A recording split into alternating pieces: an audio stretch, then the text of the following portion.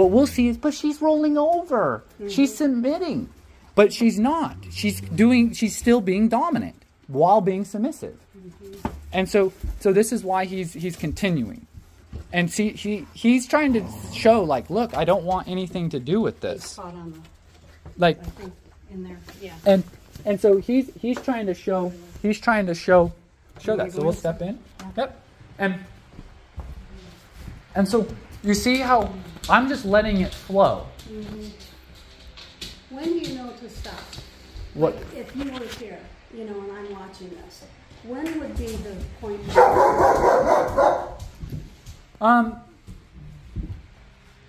To me,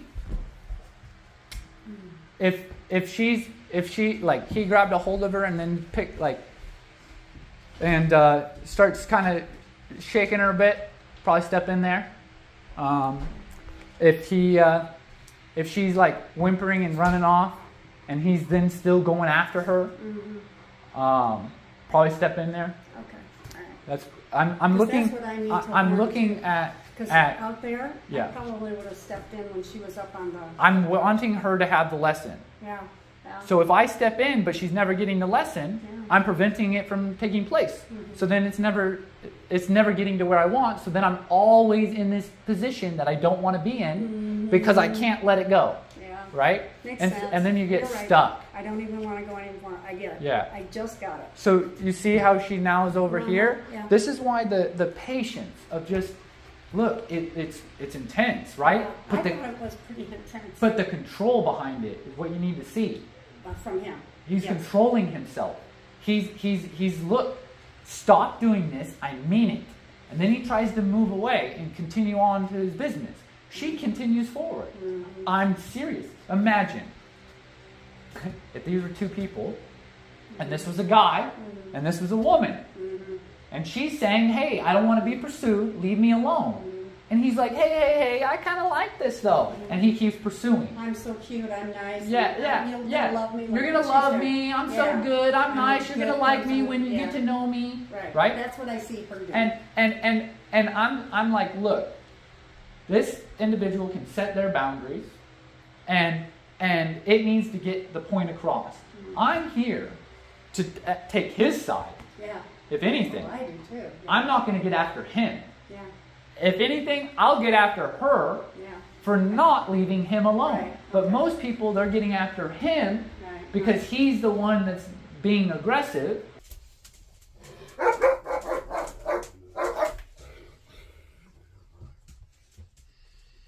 And he's so being bugged. Like and since he's acting like this, that's the thing that scares us. So then we're telling him to stop when no, I discipline her. If I'm going to step in and help out, I'm going to discipline her. And then he sees me as helping him, right? And so then he might even start to come over by me when he's being harassed because he saw that it worked. It's like I saw these... yeah, I know what you mean because I did the same thing that one time. I think I even wrote it to you, is that I see him doing everything right. Yeah, I think he's a great dog. Quite nice by not latching onto her, so and stuff. But at the same time, they were in a little squabble there. Yeah. To me, it was big. I didn't let it go that far and stuff, but I let it go for about 10, 12 seconds, which was really long for me. And I took my little thing and I threw it at her. Yeah, but that's hit her on the head. She went scrambling, ran under there. But this is what I want you to see. It's very important. Is that you're expanding your ability to be in it. That's what you have to focus on. Because if you focus on where I'm at, this is where it's like, yeah, you're headed towards this. But I got here through awareness and through understanding and looking at experience. Oh, yeah, and seeing it over. That's why. And this is where the muzzles have helped me because I can see more of the intent. I can see where it goes. Yeah. I can then experience it. And I go, okay, it does go into a complete attack. Okay, so this is what's happening. And that is, I know what it looks like and what it sounds like. And right? So then I can approach it in a different way. Yeah. But this is where, to me, she is doing something submissive in a dominant way. And that is why he continues to say knock it off, because she's being sweet And that's what people will hook onto. What I'm thinking is that she's just being sweet. Yeah. She's being a puppy, and yes. you're going to like me, you know? Yeah. Come on. But then when we think about it, then even when we're interacting with people, we're now telling her, sit, no, wait, sit, calm. And now we're acting like Charley, but we're doing it with sits and downs and good girls. But we're still trying to dominate her and tell her we don't like it. We're just trying to do it in a way that's positive, that makes us feel good and makes it seem sweet because she's sweet and we don't want to ruin it. But then we get upset because she doesn't listen to this. She's wild. We have to hold her back, and then she becomes more crazy. Now she's barking obsessively, lunging, maybe even looking aggressive. It just, things can get out of hand, right? Yeah. So now I don't see that. Sweet thing. So now what we're looking at is when she's doing this towards us, we have to be like Charley. We're seeing the recipe here. That when she comes up and she's being sweet, but she's being dominant, pushy, I correct her. I discipline her for this. So then what happens is she becomes more thoughtful, more respectful, and it's actually now I say sweet because it has a combination of respect with it, which that to me is the sweetness, because now you're not annoying me and creating problems for me, and this is what I view as being sweet and kind and considerate, and we're not allowing our puppies to learn and grow up, and then they adult dogs have zero patience for an adult dog that's acting childish. Just like human beings, we have zero patience for an adult that's acting childish, right? So I think that what we're seeing is it is going and going and going. You might step in because it's uncomfortable and you're redlining and you just feel like I can't do it anymore. This is where you step in, you discipline her. Okay? Good. That's what you focus on this aspect. Yeah. You discipline her. You're stepping in to assist Charley. Yeah, Charley. Yep. And then to me though, we try to let it balance itself out. Yeah. But you have to be the read because I'm not here. Right. So that's why you saw it.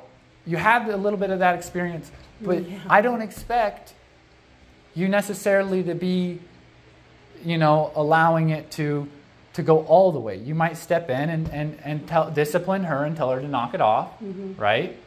And then Charley, and she did. Yeah, and then Charley will probably move away when you go to do this. He just laid there. Yeah, and he stayed right there.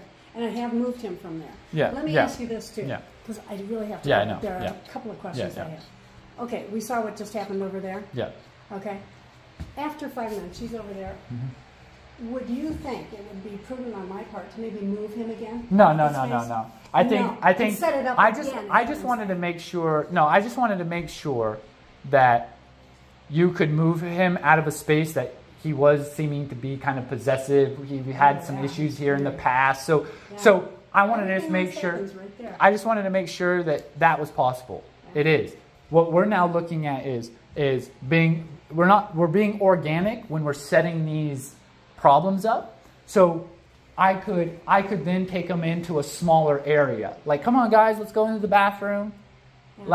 Yeah, or let me put him in the truck, right? Yeah.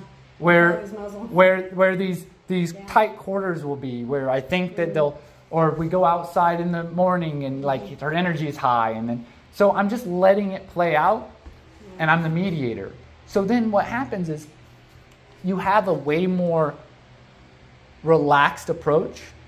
So you just being, and then and then you start to see, okay, something might be going down. So I start to pay attention. I might start to see it happening, and I might feel more comfortable getting a little closer. Being a little bit more around, present. So yes. They can see that instead of sitting there in my bathroom. Yeah, and then as time goes on, I might be looking out the window and seeing them, and I'm like harassing Charley again. Yeah. And then I might watch, and then I might go, oh, let me step out, let me go deal with that, right? But the idea is... So you think I can put them both out at the same time now? Yeah, I think that you should do that. I think you should have them both together. when you can supervise. If you can't supervise because you're on the phone or you got to take a shower. It's a big place. Right now, you see Charlie runs off. I want you to, right now when you can't supervise, separate them. Because I don't want right now you to be in, like, say you're taking a shower and you're like trying to get done because you're like, oh no, what if this happens? Right now, we're not ready to push like your day-to-day life. Okay. Okay. I want it to be present. I'm with you all the way up to now. Okay. I understand. Cool. And I already had the feeling before you even said it that it's her that I'm going after, not him. Yeah. He's doing everything correctly. He's good. And He's a great dog. He's probably thinking, Mother's going to kill me if I touch this dog. He's doing a great job. I think he's doing really, really good. Didn't I send you the videos of like the mother who's being like chased around by all the puppies? No, you said you were going to send me one. Okay. And she bit the wrong one. Like, I'm going to send you a couple different ones, but there's this one that it kind of reminded me of when I was watching him, where the mother's weaning the pups, and she's outside, and she's like moving, and they're all following her, and she keeps moving, and then she's like barking at them, and she just keeps trying to do this. And then eventually she's like in a little bit more. Yeah. But that's what he's kind of doing. Mm-hmm. Leave me alone. Yeah. Now I'm trying to do my own thing, but you keep following me. Yeah. And this is what I'm trying to tell you. I don't like this. That's why I'm seeing it's a conversation. This isn't aggression in a sense of it's leading to an awful outcome. Yeah. Right? Like this is something that's going to lead to a better outcome. Yeah. We just want to make sure that we're a mediator because we don't want it to go the wrong direction. Right. Yeah. I don't think that it's going to. Mm-hmm. We might see some shifts as she gets older. Right. She might decide, let me try some stuff, different stuff. But I think I think Charlie would probably protect himself. Well, this is why I'm saying that as they get older, if she decides that she wants to be a little bit more assertive side, that's where you could have altercations because of it. And that's why I was telling you about my personalities of dogs. Right. Like, they have more edges. Yeah. They're more competitive. This is where they're more likely. But I create problems so that they don't want to fight each other as much. Right. Well, that's what I was saying. If they fought over here, do their thing. Yeah. I'm going to call it their thing. Yeah. And you know what I'm talking about. Yes. Is to create another one. Maybe 15 minutes later, move Charlie. Don't move him. Like, instead, it would be like you walk outside, or that kind of thing right now. Or you're like, hey, let me go load him up in the car because I want to start practicing being able to include them both. Right. Mm-hmm. So you go put them in your truck. And then you get that good and not even moving it. Mm-hmm. And then you go, cool. Now I'm going to start it up and I'm going to drive to the end of the driveway, flip around, drive back. Mm-hmm. And so you're prepping for your life. Mm-hmm. But right now we're saying, hey. Maybe again, I want to say, I understand. I get it. But now I want to say, I need the security, I guess, of doing it one time, the first time with you. Because then I see what goes on and what is a possibility and how you deal with it. Yeah. And stuff. And then I have a base. Yeah. So otherwise I just go, oh my God. You can stop it. You've already been stopping it. I don't know in the back of my little truck, that little thing. Yeah, but that's what I'm saying you're moving towards. I'm showing you like challenges. Yeah. Right now, it's just putting them together. Yeah. Just being together. Yeah. In an open space like this. Okay. And outside, inside, you go into the bedroom, they come back. It's just, you're not separating them physically. You're allowing it to be mental, emotional separation, regulation. And she's going to learn that through the consequences of the way she interacts with him. Mm-hmm. And then you're there to just make sure that they don't take it too far. Mm-hmm.